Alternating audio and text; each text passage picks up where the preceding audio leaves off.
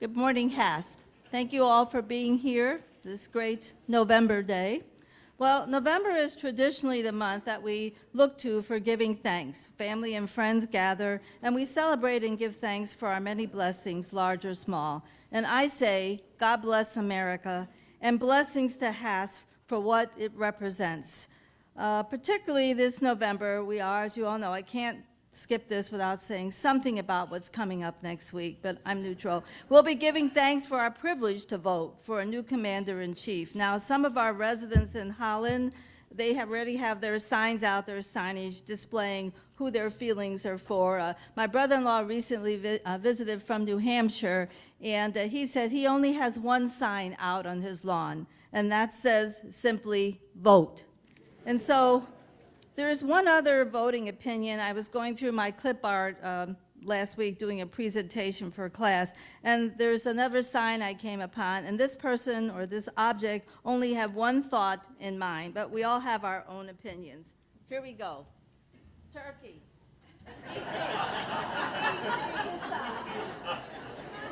So we all have our views, we all have our issues. I don't know, it made me laugh. You know, we all need to have a laugh. It's fun, you know, it's part of being healthy. So it just amused me for some reason, and I decided to make a sign. So, what? So, HASP News, our organization is buzzing. We have a lot of good classes going on. The curriculum committee is already hard at work planning for our winter-spring curriculum, and thanks to our membership for a lot of their good ideas. We cannot do this without you. It isn't just the curriculum committee, but it's all of us coming together to do a really good job for HASP. So I want to thank them for their guidance. Dr. Ryden gave a nice talk from Hope on the political scene. I think I came out a little bit better. I don't know, I was a little muffled, but I got the picture. Amy and I had a nice opportunity to go to the scholarship luncheon that Hope had to celebrate the people who contributed to the scholarships. And we had the privilege of sitting with Spencer Wesley. You know, he is one of our scholarship recipients, and he is also was our intern this summer, and Spencer is also the president of his class. And so he represented the scholarship students with a nice introduction and prayer before the luncheon, and he thanked HASP for our support, which is really nice, and Dr. Knapp also acknowledged that too. And I think he gave a little credit to Amy for his education. He said he learned how to address a business envelope. So Amy, wherever you are, you're part of his life. He's a business major, but he really appreciated her expertise. So Chelsea was our other student, but she wasn't able to be there. And I also saw a lot of HASP families there who have been contributing individually to the scholarship for many years. So that was just really great, and I thank you for that. I want to make one more acknowledgement, and that's to thank the late Winnie Hollenbach for designating HASP as a gift option from the contributions given in her memory. So thank you, Winnie. One more congratulations, and I don't know if you noticed in the newspaper, the 2016 Encore Lakeshore Award, 3 of the 7 recipients were HASP members. So congratulations to Jane Armstrong, Dr. George Zudema, and Reverend Mike Van Dornick. Thank you so much for contributing to Holland, and it was great to see your name in the paper. Today, our program is on the Midwest Regional Airport. And I was thinking back on my air travel experiences as I read the monthly bulletin. And I do appreciate the importance of the regional airport to Holland. Nonetheless, I have to confess, I'm not very fond of airports, and that's because they have airplanes. And I do have to confess that I'm very terrified of flying, even though I've probably flown 40, 50 times. It's still terrifying. Maybe it's a control issue.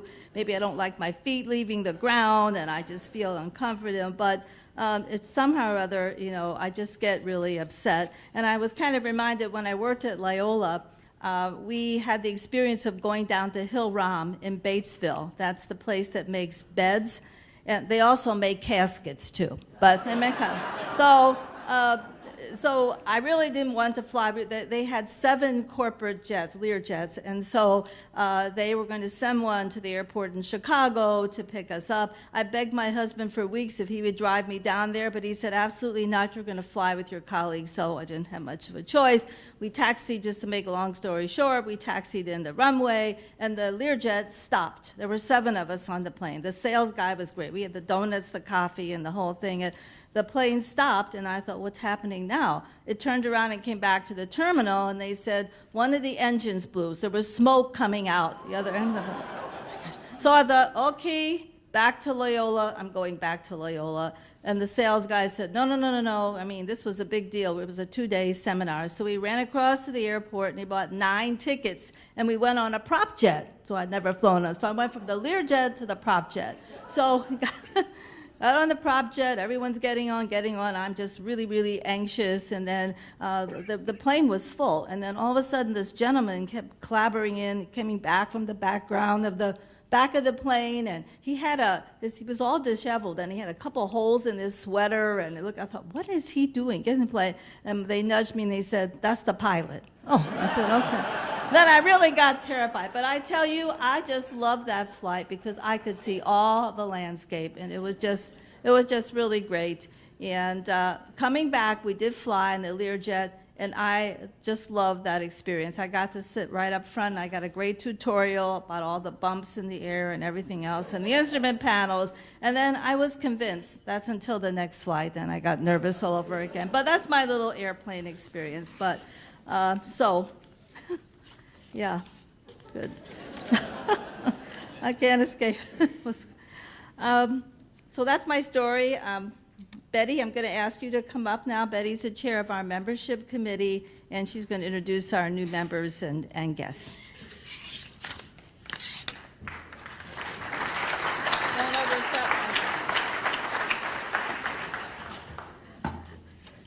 Thanks, Terry.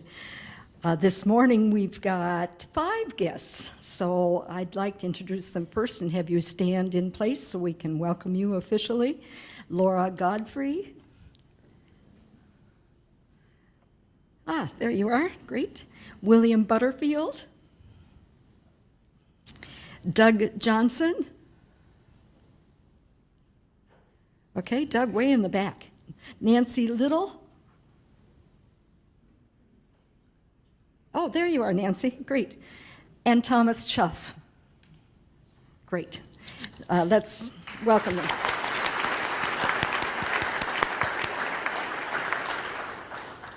And then you know that our new member list is sort of revolving. We try to pick up people who have joined in the summer. I'm looking at 2 of them who are finally able to be here and be introduced. So we'll start, and I hope I don't mispronounce your names.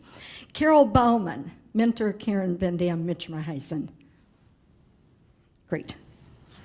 I don't believe Frank Cunningham is here. Robert Godfrey, mentor Robert Fry.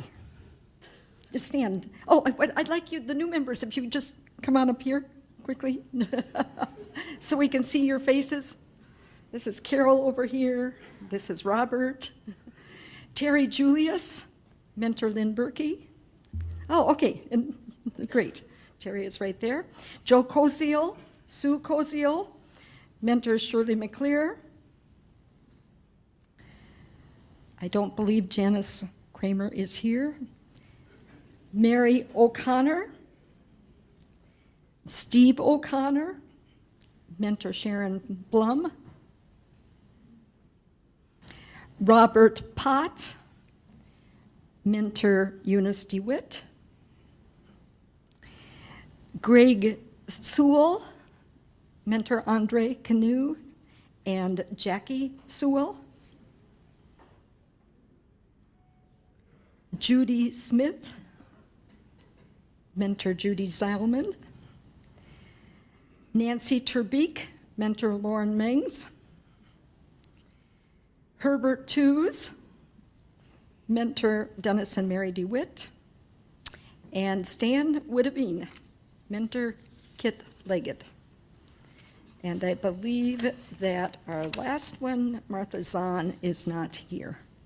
Oh, Martha, you're here. Come on up. Great, you snuck in. Let's welcome all these new members.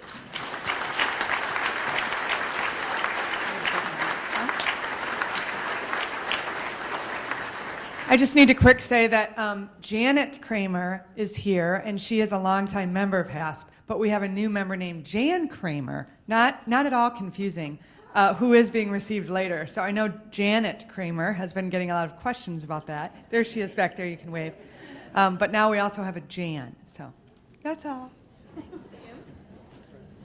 Thank you, Betty, and welcome, members and guests. Thank you. Okay, let's get on with our program about air travel and airports. And we'll have Andre Canal come up as a member of our program committee and to introduce our speaker. I feel like runway. That's right. Right. Good morning. I'd like you to take a minute and just think about the many reasons why Holland is such a wonderful place and how it's become one of Michigan's best managed cities. There are a number of reasons, a lot of reasons, and good bones, good infrastructure, good collaboration, negotiation, management, and people. And our speaker today is one of those people. When you review important projects undertaken by the Holland City government, one repeatedly finds Greg Robinson's fingerprints on a lot of projects, whether it was downtown development, leading economic development initiatives, and of course, airport development. Greg came to Holland in 1984 as the city's first downtown manager and oversaw the Main Street program, working closely with business owners and investors in developing a vision for the downtown area.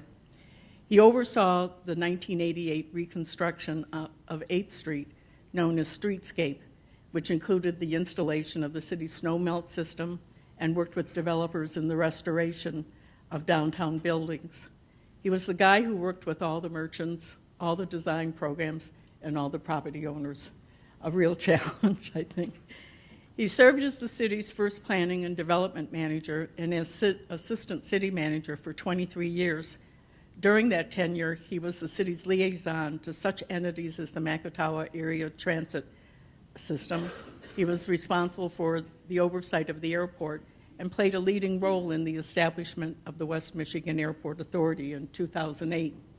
Additionally, he served as Holland's interim city manager until Ryan Cotton took that position. In 2014, upon Greg's retirement from the city, the West Michigan Airport Authority hired Greg as its manager. Please join me in welcoming Greg Robinson, who will speak on the airport, its value to the community.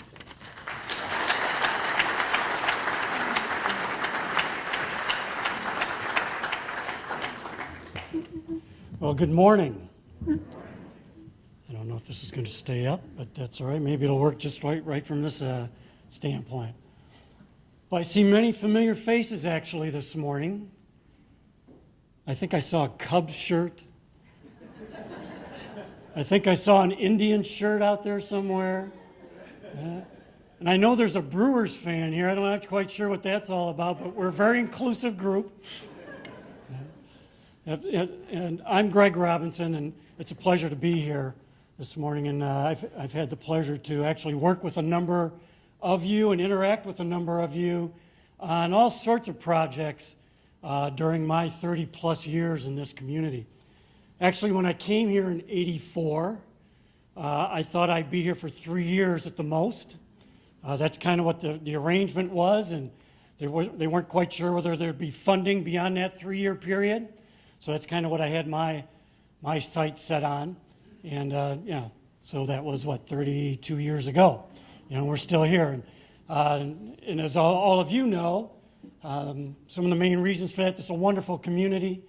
The way people work together, the types of things that we work together on, I think have just been inspiring. And for our family, to put our kids through the school system here was just a real plus for us. We had a lot of confidence in that, and that's worked out very well. And it's just been a great place to live and to raise our family and interact with many friends. So I want to start today by talking about why why I work with the airport, and this is the only time I'm going to talk about myself, but just as an introduction to the airport and its value to the community.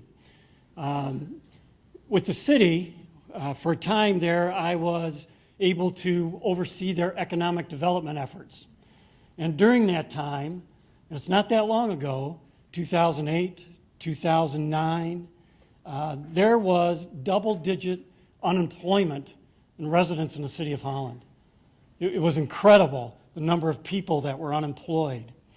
And when I was asked to do that for the city and work in tandem with a number of other groups, one group that Lou Hallisey certainly oversaw for many years, the Chamber of Commerce, working with them and Lakeshore Advantage and so forth, I just saw firsthand, not that I wasn't aware of this, but firsthand, one-on-one, direct contact with the value of providing employment opportunities in this community. Seems like a no-brainer, right?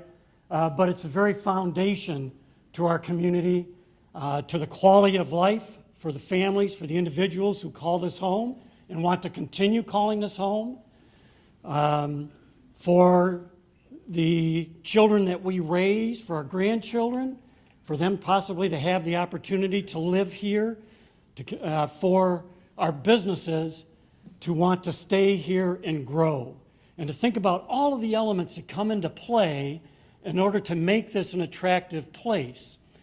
And, you know, we can make comment, and it's very important, comments like the downtown and the great park system and certainly the lake and all the other positive things that we enjoy about Holland, but there has to be a certain business infrastructure in place to make it work, first and foremost. So whether that's roads, whether that's support in the business community, how do we connect our companies with suppliers, and so on and so forth. And it's really not all that long, it doesn't seem to me, all that long in the overall perspective that our companies and that the economies in our community have become truly global. The vast majority of our major employers in this community deal on a global basis. Either they have clients overseas, and I'm going to show you a map where planes fly from our airport too. Either they have clients overseas, or they have plants in China, plants in Mexico, plants in Europe. They need to get employees. They need to get expertise, potential clients back and forth. A comment made to me one time by Fred Bauer of Gentex years ago was, you know, Holland's pretty important to us. It's in the forefront of how we live every single day. But to somebody in Europe, to somebody in the South or the West, he said, Holland's really podunk to them. It's hard to get them to fly to Detroit or to Chicago to interact with you and to see what you do as a company, let alone to try to get them to where? To Holland. Where? So he talked about the value of being able to convince people for a few hours out of their day, I can get you from such and such a place in to take a look at our company. And the value that was to bringing contracts and employment into the company. So what do I find inspiring about the airport? What that facility, what that asset does as a job provider in this community.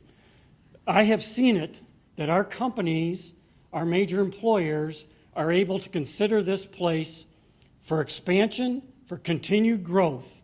One of the reasons is the airport. There are a number of other reasons too, but without the airport, I'm convinced they'd be looking at other places that did have the airport, whether it's Grand Rapids, Kalamazoo, whether it's Muskegon, Chicago. There are a lot of other places they can go that are closer to suppliers, closer to customers than Holland.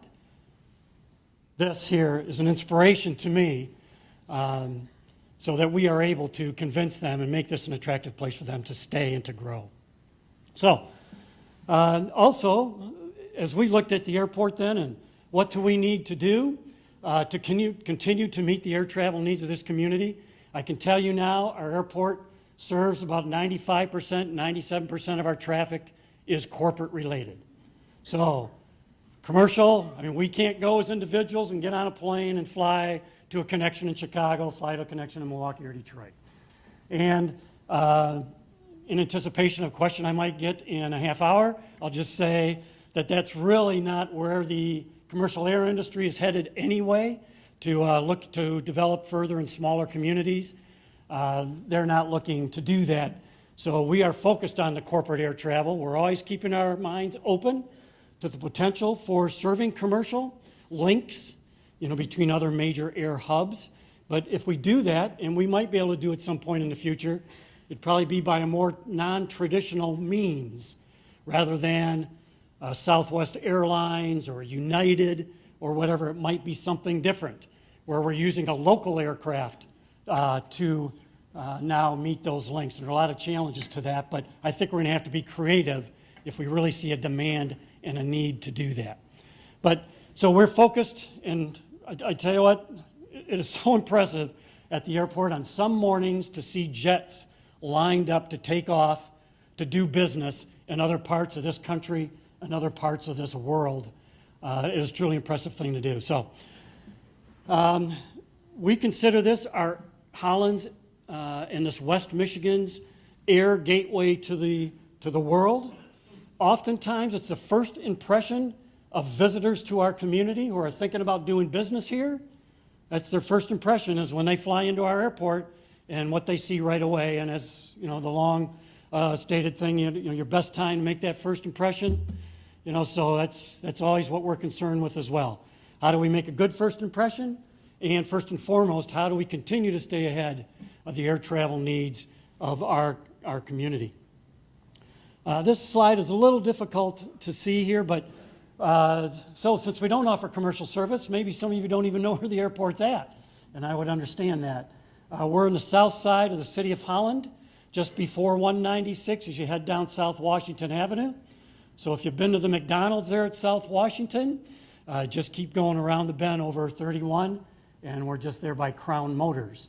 So as you head on South Washington, you'll come to a light there right by Yangfang Industries, which used to be JCI, used to be Prince before that. There's a little play that I'll probably come back to on all these changes. And then you turn at the traffic light, turn left on Gearing's Boulevard, take it all the way to the end to our new terminal. So, and along that way, there are a number of private corporate hangar spaces that employees and visitors will turn into to catch their aircraft. Just to give you an idea of those who use our airport in our community, and let me just say our community, I consider it to be the West Michigan region, because that's truly what happens here now. This will just give you a feel, and as you'll see on these two slides in particular, probably every major employer in the region relies on this airport to some degree. I saw a number just yesterday where the state of Michigan was asking us, they're doing an economic benefits analysis of airports, and they were asking us the number of employees that are related to our airport in some way through companies that use our airport. How many employees do they represent? And the number was over 75,000 employees are related to companies that fly out of our airport. I even stepped back and I looked at that number. I said, are you sure with that number? And the gentleman who worked on that said to me, yes, you got to think about it. It's not just companies in the city of Holland and the city of Zeeland and Holland Township. There are companies beyond that fly out of here on a corporate basis. And their employees are relying on those contracts that come back from those visits to other places. So the number was about 75,000 plus employees. Here's a map, if you can see it, of where planes fly to from our airport. I don't know that you really need to see the detail of this map, because just think about anywhere on the globe and there's probably a line stretching to it. So, whether it's the Far East, whether it's the Midwest, the United States, or all over the United States, whether it's to Canada, Alaska, South America, Africa, Australia, points all over Europe, all over the Middle East. There are all sorts of locations. It's truly impressive to see where they fly from this airport. just a few testimonials. This is from Lakeshore Advantage, just some information that they have. Again, stressing this point.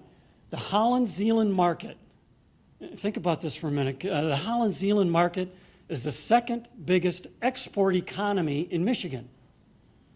Second biggest export economy in Michigan. The Holland-Zeeland market. You know, when I think about that, of course, I think about Detroit, I think about Grand Rapids, you know, I think about central Michigan, southeast Michigan, even beyond Detroit, and still we're considered the second biggest export economy in Michigan. 62% of lakeshore companies report an increase in international sales compared to 21% around the country and around the state. 62% in our region. 53% of lakeshore companies compete on a global basis. And like I mentioned to you and showed you in those slides, some of the logos, our major employers are in that group. And those of you who have been in the business community for a long time know that it's not only the corporations themselves, the Hayworths and the Herman Millers, Request Foods and Zeeland Farm Services, it's not only them. There are a lot of companies, there are a lot of employees that depend on them, that supply them, that also are in that chain of a dependence upon those worldwide interactions. Chamber of Commerce testimonial. The Chamber represents 1,300 member businesses, global businesses depending on a high-quality airport to conduct their business. And then, so not only do we do corporate, focus largely on the corporate travel needs, but then we do also recreational air travel at the airport, but also Wings of Mercy. I don't know how many of you are familiar with Wings of Mercy and what they do, providing free air service for those having medical needs that can't afford to get to where they need to go otherwise. It's really, truly a moving service the closer that you get to it, and meet some of the people that rely on companies, rely on individuals and their aircraft who donate their services to get them to the Mayo Clinic or the Cleveland Clinic or points beyond for their medical needs. Otherwise, they couldn't get there. So over 850 free flights have been flown out of West Michigan Regional Airport.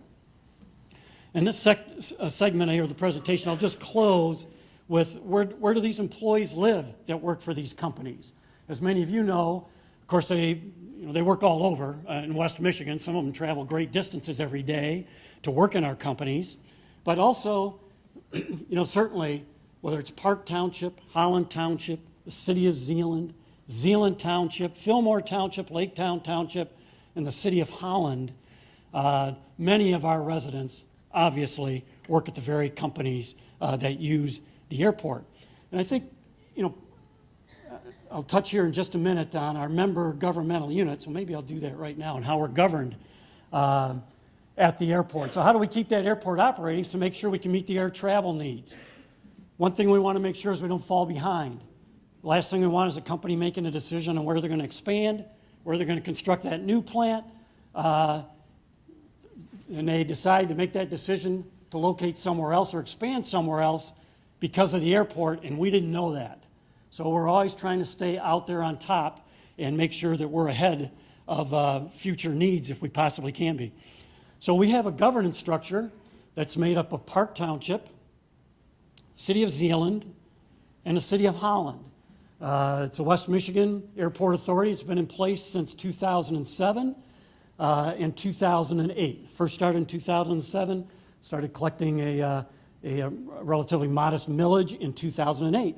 If you think about Park Township, there's not an industry in Park Township, right? But they recognized that many of their residents, many of their homeowners worked at these companies that depended on the airport, on air travel, and they wanted to make sure they had a seat at the table to make sure that those air travel needs were being met. City of Zeeland, City of Holland also certainly wanted to make sure that they were at the table to talk about the future of this airport. Our annual operating budget, and I'll just say those governing units, one of the real pleasures for me in working with the Airport Authority, each one of them appoint 3 representatives to the board.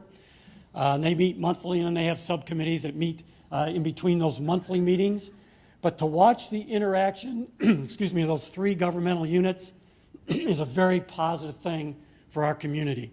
I mean, anytime we can get beyond just working in our buildings, working on our own facilities, and we can interact with others in the community that are doing similar things that impact the quality of life in the community, the more of that we can do, of course, the better. And to watch these folks interact on this one item is really that's a rewarding thing as well. Our annual operating budget, almost $400,000 in the year that we're in right now. Our capital budget to work on projects this year is about $480,000. That fluctuates. Last year it was $7 million. This year it's $480,000. We had a budget back in the early 2000s. Our capital budget was $21 million for that year. We've had a capital budget in a year of $50,000. So it really fluctuates depending upon the needs at the airport. But I think an important thing to note on this slide, you'll see the local contribution to that $480,000 is 15%.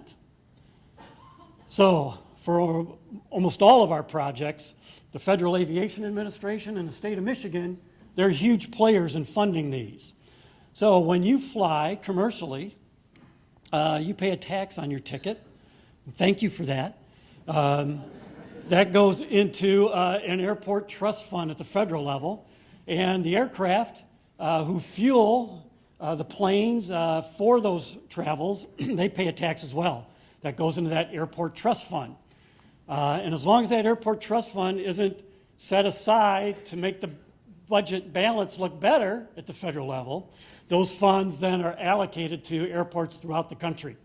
So they fund 80, 85%, 90%, depending on the project of our projects. So our relationship with the FAA is pretty important. And then the state usually kicks in about 5% as well. So the leverage is pretty good for our local dollars to do our capital projects.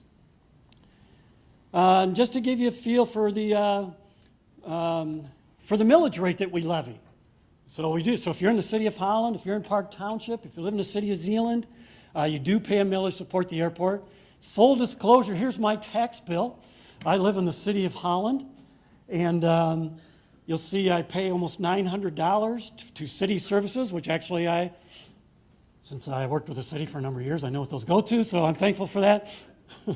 To the library, I pay about $80. To the school system, whether it's public schools, state of Michigan, to education tax, the Ottawa Intermediate School District, I pay quite a bit of money there. I don't have any kids in the school system, but you know what? I did have 4 sons in the school system for a number of years, and I'm very thankful for that. And I certainly am thankful and we're certainly willing to support the public education system and in our community. Ottawa County, the Community Pool Authority, MAX, and then there's the West Michigan Airport Authority. I pay $6 out of my $2,600. So $0.1 of a mil. It's the lowest tax rate of any governing unit here in our region, and that's what goes to help support what I consider to be an economic development asset to our community.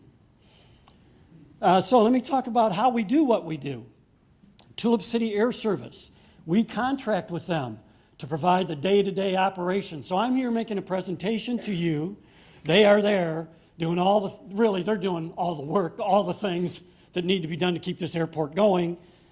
And I'll just give you a feel for that. They provide charter service. So actually, of all those companies that fly in and out of here, Tulip City Air Service services some of those. They fly more operations out of our airport than anybody with their charter service. So very valuable to our community, Tulip City Air Service and that charter service that they provide. And just to let you know, this helps us track how the economy's going when we talk with them. How much fuel you're selling? How much charter business are you doing?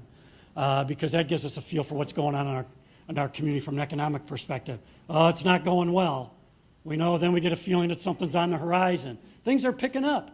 When we hear those comments, we usually hear those long before you read about them anywhere or you actually experience the numbers anywhere.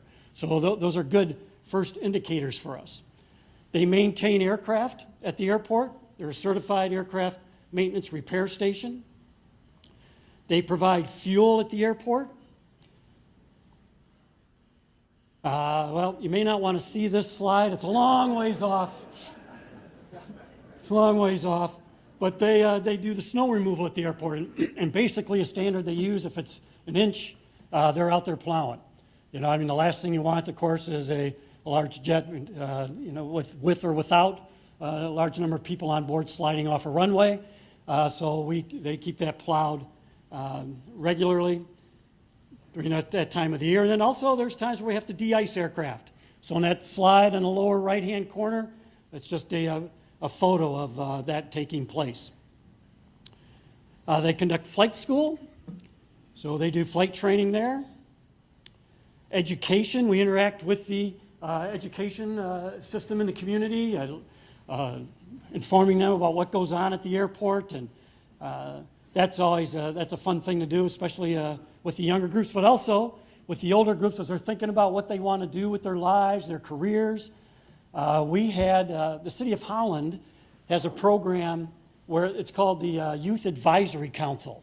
I think the City of Zeeland has one as well, where youth in our community, high school youth, they are assigned to various boards and committees. And we have 3 youth, I think one from West Ottawa, one from Holland High, and one from Holland Christian Schools that now serve with the Airport Authority Board. One member that left us last year, she graduated and on to college. She's training to be a pilot now. She's just inspired by being around aircraft. It's kind of opposite of your president. But so she's being trained, and hopefully will go to come out with a degree in that. So aircraft, just to give you a feel for some of the aircraft using the airport, from the small aircraft in the lower right-hand corner, and if you look up in the upper left-hand corner, actually that's not the largest aircraft that uses our airport. So there's quite a range of aircraft that use it. Let's see. All right, so this, when I mentioned the gateway to the community, people thinking about doing business in our community. What's this community all about? It's so hard to get people to come to Holland. And then you get them here, and what's our first impression? This was our office building until about 2 months ago. This was our terminal. I mean, years ago it served, we were fortunate to have it, to be honest with you. It served well for a while. Actually, it's a former ranch house, and our airport manager worked out of one of what used to be a bedroom in this particular building. The lower right or the lower left-hand side, that was the waiting area. And you're seeing the waiting area. That's not just a portion of the waiting area. Okay? Yeah. So we've been talking about this for a long time.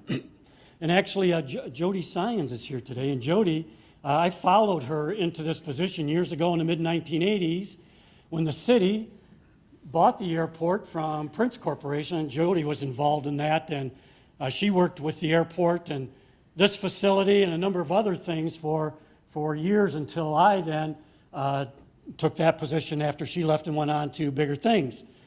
So we've been working with this building for a long time, and it has served a good purpose, but for a number of years now, we've recognized certainly it no longer functionally meets the needs of the airport in terms of waiting area and all the other facilities, pilot lounges, and all the other things that you do at an airport. And interestingly enough, pilots have a big say. Well, this is going to seem really obvious on the surface, but pilots have a big say on where aircraft actually go. We know they fly them there, but they could choose, you know, which airport they go to. I mean, if it's relatively close, they may choose a certain airport based on the facilities that are provided at that airport. So we wanted to make sure that we could meet the needs of pilots so that in the air community, our airport was talked of highly. So that's what it was. This is what it is now. Okay, so we moved in on September 7. into this building. The other building was 2,000 square foot. This is 7,500 square feet. On the lower right-hand side, you see our new lobby. So it can serve many more. It is really rewarding to see how that lobby is being used now, not only by those wishing just to watch aircraft, but also the way pilots use it, the way potential customers, the way employees waiting for aircraft or getting off aircraft, of the way that they use that lobby, just as we had hoped. Some of these are perhaps too small for you to see, but these are a number of different rooms in the building. So in the upper left-hand corner, the lobby. The upper right-hand corner, a conference room. It's a main conference room, and we've already had, anecdotally, two experiences given to me of people getting off the aircraft, seeing the new terminal, walking in, seeing that conference room, getting on the phone, and people meeting in the conference room. We had one flight of it, apparently, that came in late. And when they saw that conference room, they just gathered everybody at the conference room. So they could not have done that before. So we're finding another way to service our community. The middle slide on the right, that's a smaller conference room, a more private conference room. The middle two slides, new pilot's lounge. And then the lower left-hand side, reception area. Just to give you an indication about the level of commitment to the project. The building itself was about $2.5 million to do that. The overall project was just under $7 million. Actually, to put in the concrete for the aircraft to park on, which I'll show you in just a minute, that's more expensive than the building. The aircraft is, it's about that, the concrete's about that thick. It's a little thicker around the edges, and it's just expensive. I can't tell how many times I said to the engineers, how much again? How big? Remember, we said it was going to be this large. Let's look at this again. But I couldn't believe it was coming in more than the building itself. But we had to acquire property. All sorts of things went into this, to this project. So here's just another view of the new terminal. You'll see some of the aircraft again parked on the new apron. The lower right hand was really our ribbon cutting ceremony that we had a couple of weeks ago, where we did a ribbon cutting on the actual new apron, and then we did one inside the building. What I want to point out here, just for you to get a feel, some of you were there. I know some of you made contributions to this project in different ways, and we're so appreciative of that. But you just get a feel for the support the community has provided to this project. All of the furnishings in those conference rooms, in the lobbies, the reception area, all provided by Hayworth and Herman Miller. They worked in tandem to do this with us. Okay, we'll do that main conference room. Okay, we'll do the lobby. Okay, we'll do this part, we'll do that part. And we have portions where their furniture's right there and right next to each other. So we see it not only as a great contribution, but another way to showcase what's going on in our community from a business perspective. We've had, I can't tell you offhand the number of individual contributors, but we've had over $560,000 in private local contributions to make this project happen. We have glass on the windows here in the terminal on the inside that's made locally, that was provided in part with a reduced price just so they could be part of this project. And those stories go on and on. So it's very rewarding, and we're very grateful for the level of support in this community. Let's see. The future. And again, this is a view outside from the lobby out to just a portion of the apron. The future with corporate air travel is much more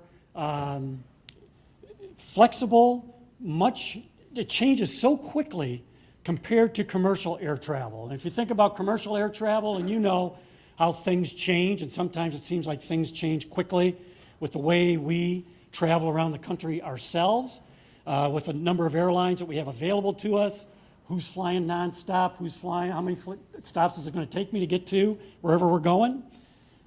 Corporate air travel sometimes I think can change even faster. Those who are our biggest users today may not be our biggest users a year from now or maybe even 6 months from now. Those who aren't even using the airport now or are using charter now all of a sudden call and say, we want to put up a hangar and we want to put it up within the next couple of months. Or, you know, some things like that. It can change quickly. And then you have some that are very stable, but, you know, for years they flew into Canada, and now they're not flying into Canada. Now they're going somewhere else, and needs change. So the main challenge for us as we think about the future is trying to determine what the future will be. And we know the global business, that's going to continue. We need to make sure that we are providing that global access from our community. And so trying to stay ahead of that is a challenge, and that's what we're working on all the time as we think about the future. How can we be prepared to meet those needs that come up next week that we hadn't thought about the week before, maybe we hadn't thought about for years. So that's what we're always doing in the planning stages, trying to think about. And it's not uncommon for all of you too, for what you do and what you have done throughout your lifetimes. You're always trying to think ahead. I already talked about commercial air service, not likely, certainly in the near future. And the challenge for us, I think, is our revenue base, making sure that we have a stable revenue base so that we can continue to meet the needs, so that we don't have companies asking us questions like they used to. And Jody can probably attest to this. And actually, Ben Smith, for a number of years, is very close to the airport as well. He certainly could, and others in the room could, where needs come up, and the question is, can you do that? Will you be able to do that? So the FAA says we'll fund 90% of your project. Holland, can you come up with the other 5%? And there have been years where we've said, we'll work on that, you know, kind of a thing. We'll get on it. We have never, I don't think we've ever said no. We've always said, and we've always been able to do it, but it's been a real challenge. So having a stable funding base is really critical to us.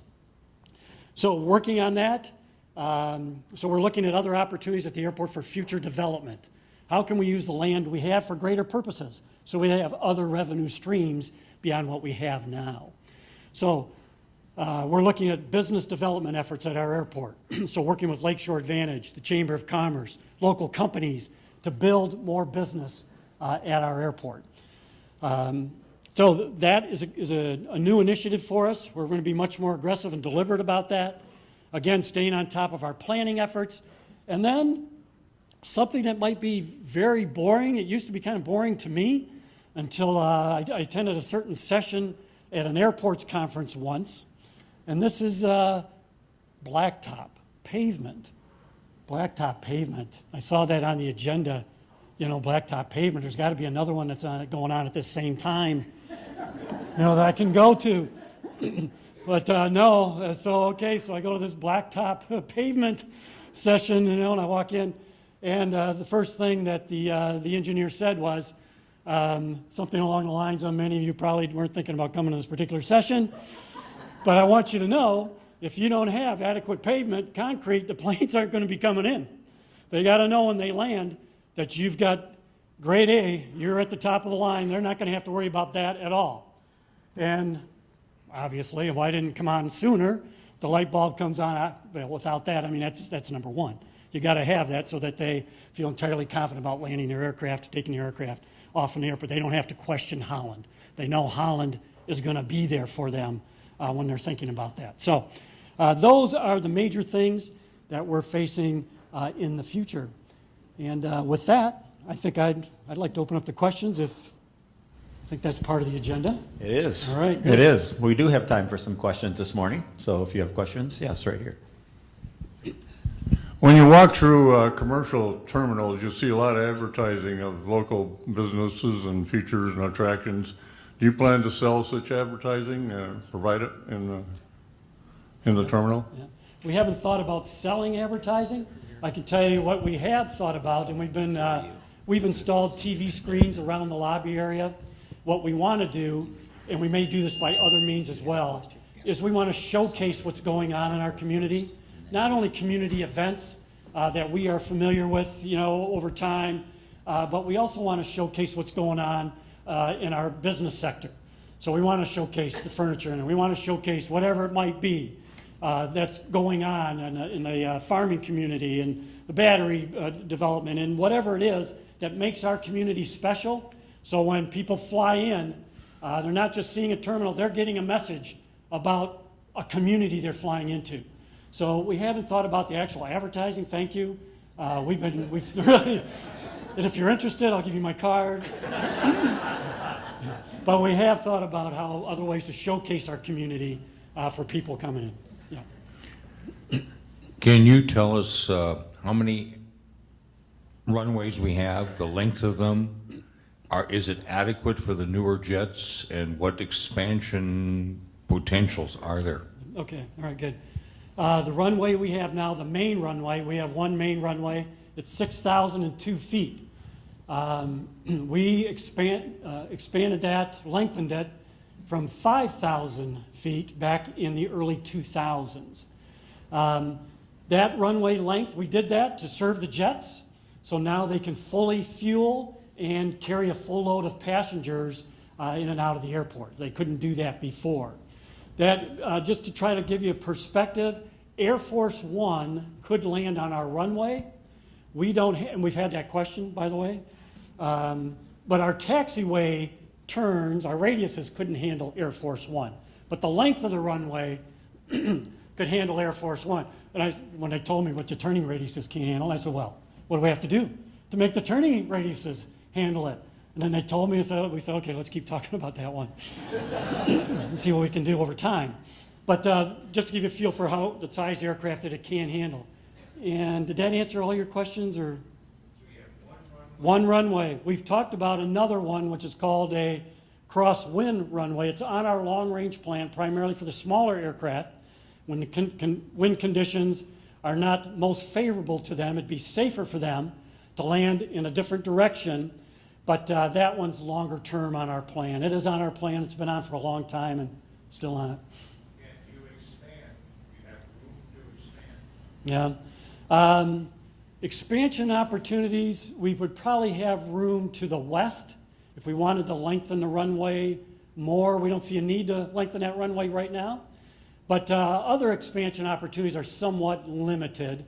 But we have a lot of land now that we're underutilizing that we're going to look to see how we can use it better than what we do. Yep. Greg, you mentioned international transportation, so I assume that a plane can take off at Holland and fly nonstop, say, to Monterrey, Mexico. What happens in the reverse? Because you don't have any customs or immigration services here. Can you describe, am I correct on the southbound, they can just take off and land in Monterrey? I can't tell you just how far most of them go before they have to refuel. I can't give you that, but I can tell you about the customs service. We don't have customs service at the airport, so that is an issue sometimes, and we try to gauge how much of an issue it is. So if there's a customs matter, they have to land in Grand Rapids, clear customs, come over here. We have talked in the past, especially when one of our main users was flying to Canada often, we talked about getting customs service at our airport and in ways we could do that and how much it would cost and all that. But then when that particular operation was not as frequent, there was not as great a need. It's going to be probably $150,000 or so for us to do that. We have space in a new terminal to do that. So if we do decide to do it, we can do it right away. So that's something we keep an eye on. Good question. Here. Do you have storage for freight, and do you do quite a little freight out of the airport now? Yeah, that's a great question. Most of our freight comes in the evening after most of us are there. Those who do things like I do and some of the other office work, we're not there most of the time when the freight flies in.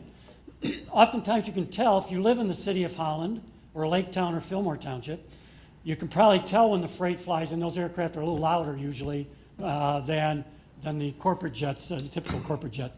We get much more freight than what I thought. We've been tracking it for the last 2 years, and we do get much more freight than what I thought. We can't really store it at the airport other than outdoors until it's picked up and delivered. But most of the time, when freight comes in and out of our airport, it means it has to get someplace in a hurry, faster than what a semi could do or whatever. So that's usually in and out, and storage isn't an issue. I can't tell you where storage at our airport does come into play. We have an agreement with the Palisades nuclear plant that in the event of a severe nuclear emergency, they could store equipment here that they would need to serve that emergency. We're close enough where we would be a storage site for them. So we have worked out an arrangement with them in places where we'd store it, in the event that they needed to do that quickly and bring in equipment from Dallas or somewhere else. But otherwise, we don't have a place really to store it. Question. We lived near Park Airport, Okay.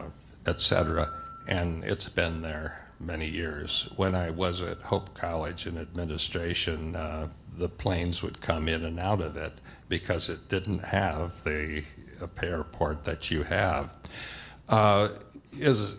We don't see any planes regularly in the Park Township. The lights are on at night, but there's nothing. I don't think there's more than 1 or 2 planes. Is that an ability that is needed, or should it encompass with your airport? So even though Park Township is a member of the airport authority, the airport itself is not part of the airport authority's governance. So that's governed by Park Township. The runway is much smaller than ours, and it serves the smaller aircraft.